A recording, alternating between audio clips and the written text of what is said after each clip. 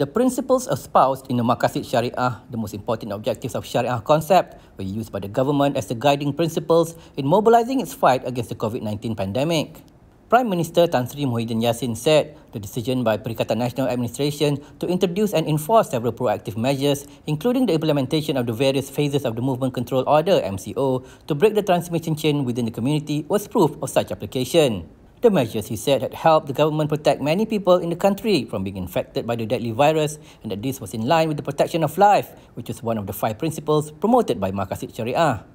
He said this in a speech at the opening of the Syariah Nusantara Law and Judiciary Conference 2020 on Tuesday, September 29.